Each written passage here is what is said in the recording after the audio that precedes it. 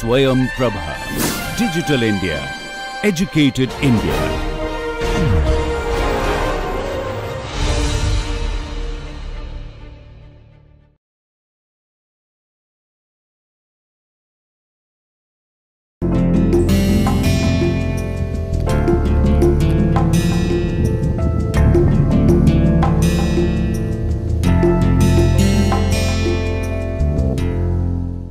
Good morning, friends.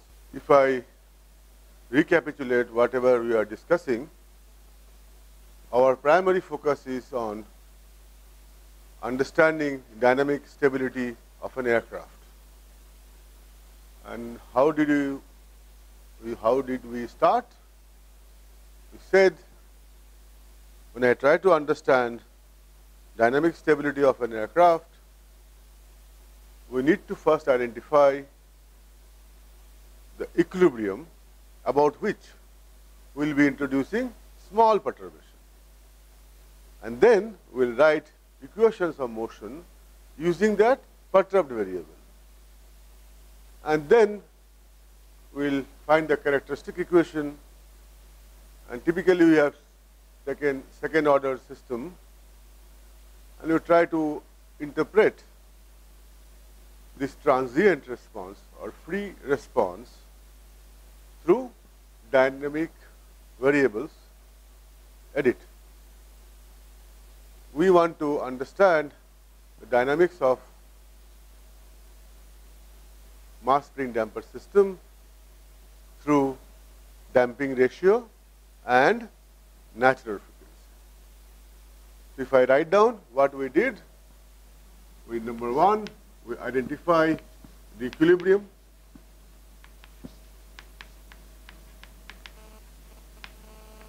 Then introduce perturbation, of course small perturbation.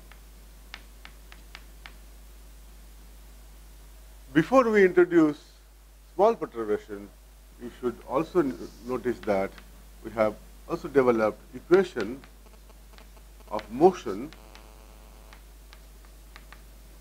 using Newton's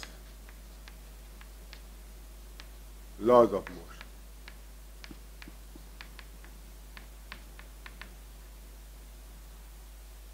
These are the primary steps. If I try to recall, see, this is the spring, this is the mass, and here there is a damper. Then we identify first, this is the equilibrium. That is, net force acting on this mass is 0. Now we introduced small perturbation, and this x or x of t, which is measured from the equilibrium. Since it's a one-dimensional motion, so there is only x-axis we are talking about. And this x is the perturbed motion variable. Please understand, because of this disturbance, the x has been created. And then we release it, and we try to see what is happening to this x. Also, once I draw mass spring damper system, there are salient points to be noticed. One is there is a restoring force, which is typically kx, that is, x is the perturbed variable, and also there is a damping force, which is c x dot, that is proportional to the rate of change of perturbed quantity x. And of course, you could understand that we have assumed linear damping, right? In practice, there could be huge non-linear damping, but here, since we are giving small perturbation, and for most of the cases, this approximation is not very far off. So these two things should be in your mind when you are talking about mass spring damper system. When you try to model aircraft motion, pitching motion, one-dimensional pitching motion, that is only pitching is allowed. Here also, we have noticed that we are considering a statically stable configuration.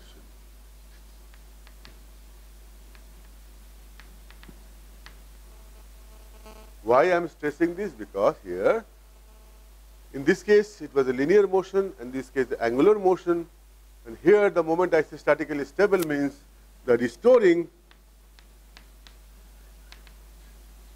moment instead of force was also proportional to alpha, and we say Cm alpha into alpha, and of course, Cm alpha is negative. So that is why it is restoring. So similar to Kx, this one, restoring force. And second thing, you also talk about damping or pitch damping. And in non-dimensional form, the pitch damping we modeled through Cmq into Q, and notice that Q is the rate d theta by dt, rate at which the attitude is changing, and Cmq is also negative, it is a damping derivative. So this is like the Cx dot, okay. But here, please understand, C is not negative, okay. Right? But here, Cmq is negative, so that your net moment is modeled because of damping, is modeled as Cmq into Q into half rho v square Sc bar. Of course, this is Qc by 2v.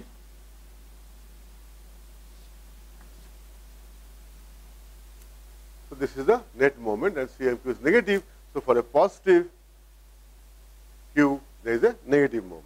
So again, restoring. For mass spring system, remember, we model it like this. This is Kx, and we put a minus sign here, and this is Cx dot. But this is again the force is acting in the opposite direction of motion, disturbance. Right? So this clarity must be there in your mind. So that's why we try to draw a similarity between mass spring damper system and angular motion dynamics of an airplane. Right? This was our understanding. And again, if you see here, when we are developing this dynamics, one-dimensional pitching dynamics, we also wrote equation of motion.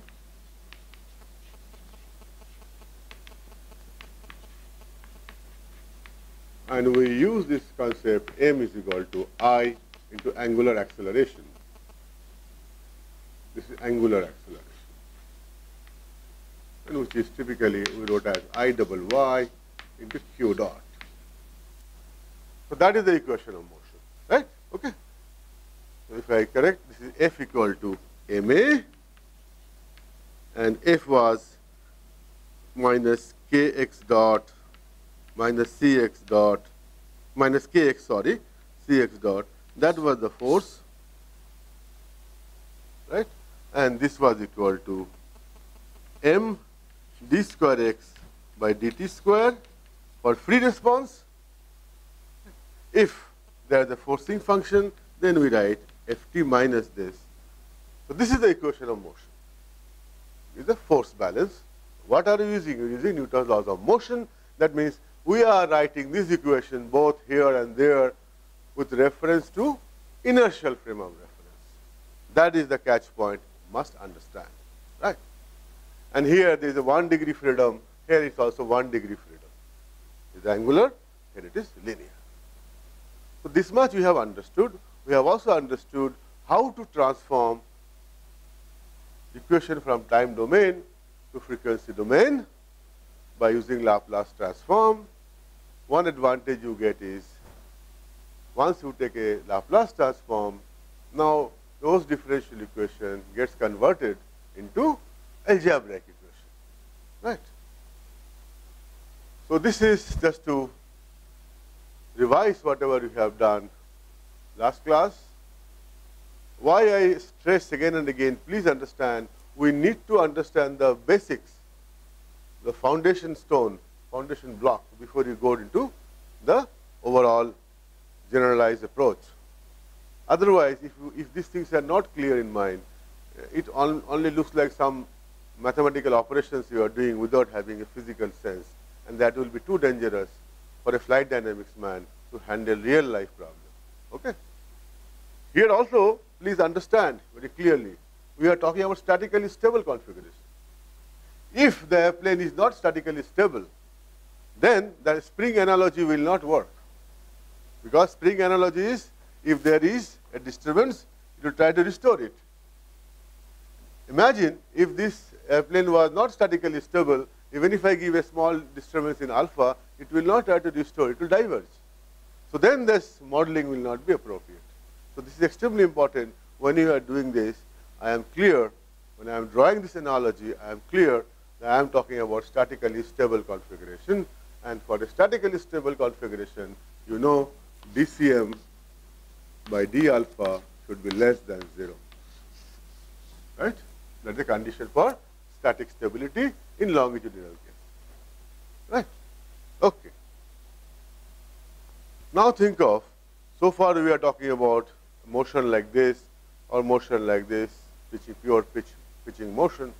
But for an aircraft, it has more than 1 degree of freedom. For example, if I take aircraft, let's say this, and I fix axis system x, y, and z, and I call it body fixed axis system. That is, I write B, B, and B. So this XB, YB, ZB is the body fixed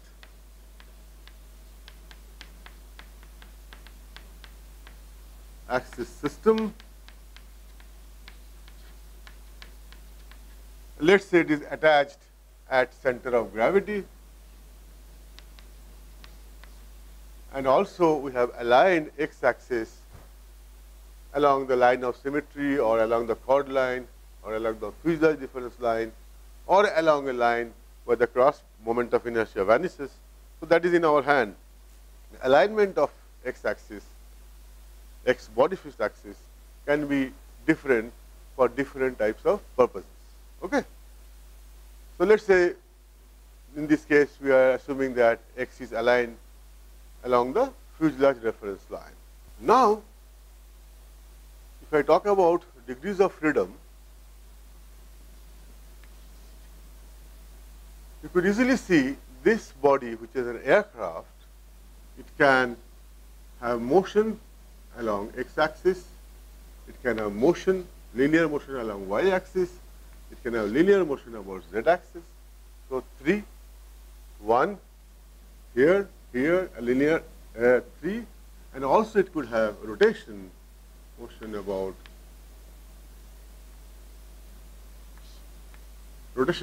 each axis. So what will happen? This is roll, this is yawing, okay, and this pitching motion. So if I repeat it, if this is the aircraft, so it can have one motion like this, a motion like this, a motion like this. So along x, y, z, one could be rotation about y, pitching, rotation about z, yawing, and rotation about x, roll motion.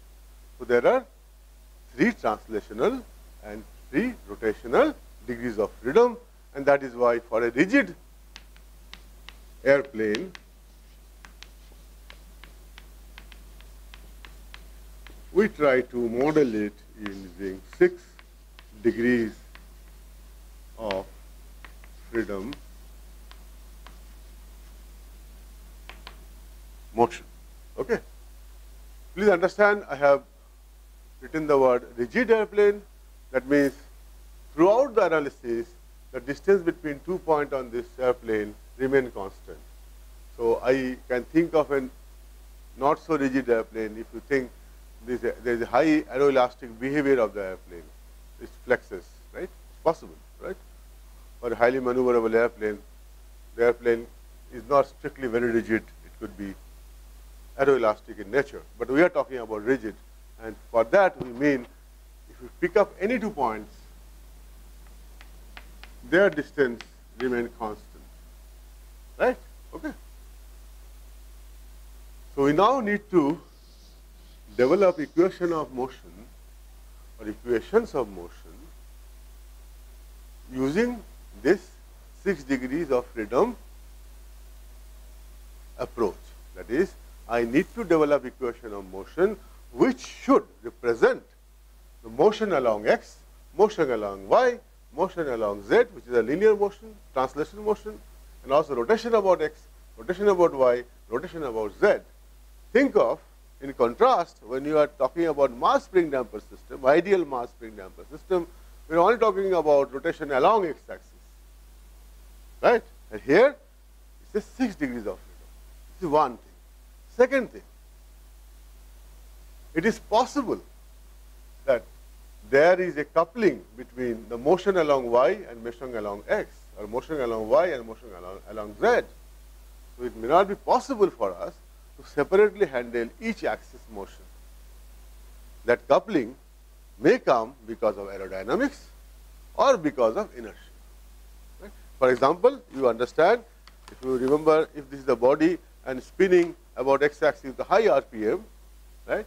If I give a disturbance like this, it will also precess like this. So there is a coupling because of inertia, right? So now the problem becomes a little more challenging, but not complicated, because all these things have been solved 50, 60, 70 years back. So nothing new we are doing, nothing rocket science we are doing. We are doing a very simple thing. Only thing, it will be simpler if you follow the steps in a neat and clean manner. Understand each step and go for the next. Learn through small perturbation. Don't jump. Don't assume anything without understanding. Okay? This is one difference. Second thing, also please understand, when we are doing this mass spring system, we are writing it x of t. So we are actually telling we are studying the motion along this axis, right? So it is extremely important to identify the axis. That is why you have seen here, we have denoted xb, yb, zb, and we have referred it to as body fixed axis system. But what is the problem? Why there is an additional thing we need to understand? Again, you come back here. Here also you have used F equal to ma or m d square x by dt square. That is force equal to, force is the cause for acceleration, and Newton's law is mathematically put in this way, as long as you remember that mass is not changing, and also these are measured with respect to inertial frame. And that is why we say Newton's law is valid in its expression form F equal to ma when you are applying it in reference to inertial frame.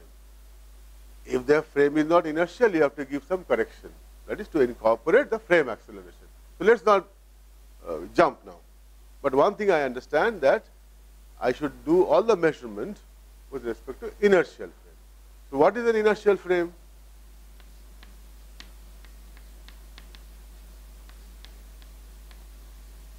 That is, frame has no acceleration.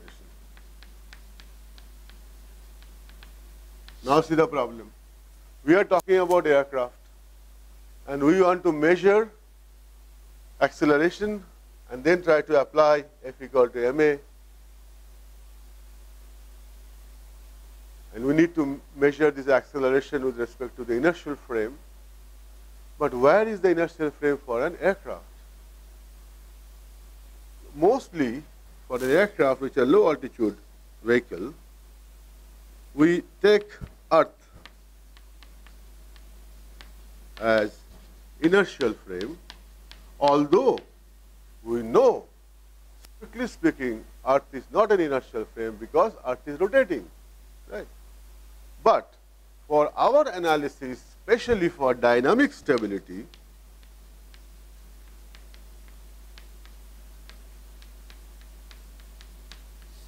since the duration of the study is very small, we are talking about transient, we will neglect the earth acceleration, we will also neglect the curvature effect of the earth, we will take it as a flat earth, and we will assume for dynamic stability analysis for an aircraft, assuming earth to be inertial frame is good enough. It will not cause much error. That is one assumption we will be making. Once we make this assumption, then I can implement Newton's laws of motion in a frame which is fixed to earth. So I say x earth, y earth, and z earth. So now we have got two frame of reference. One is two frames. One is body fixed axis system, which is fixed to the body. That means when the body is rotating, this axis also will rotate. So definitely this is not an inertial frame. So we cannot directly apply F equal to ma in the rotating frame unless and until we give appropriate correction. And this is the inertial frame. If we write the equation with respect to the inertial frame, we need not give any correction. But you will find there is a demand to operate, write the equation of motion and operate in body fixed axis system rather than inertial frame. What is the reason? The reason is, suppose this is the body fixed axis system, xb, yb, zb, and let us say this is x earth, y earth, and z earth.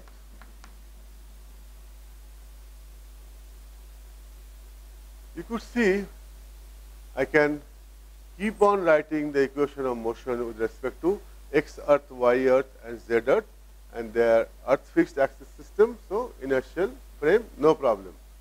But there are complexities. See, in actual practice, the airplane will have motion like this, right?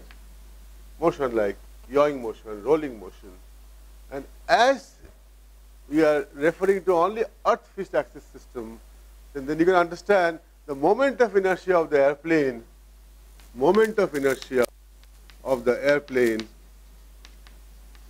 with respect to inertial frame will go on changing.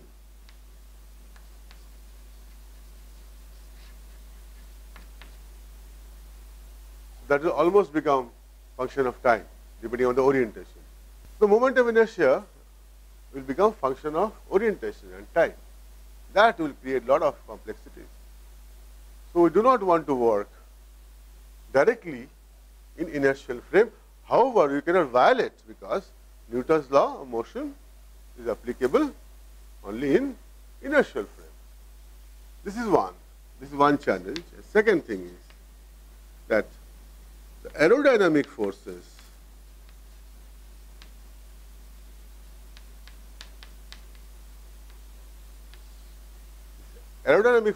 they depend on the relative airspeed, okay, not on the relative ground speed. For example, the airplane is there with respect to ground, it may be 0, but if there is a wind coming like this, it will experience aerodynamic force. So it is the relative airspeed of the airplane. So that is why it is advantageous to work in body frame. So that also makes work in body frame.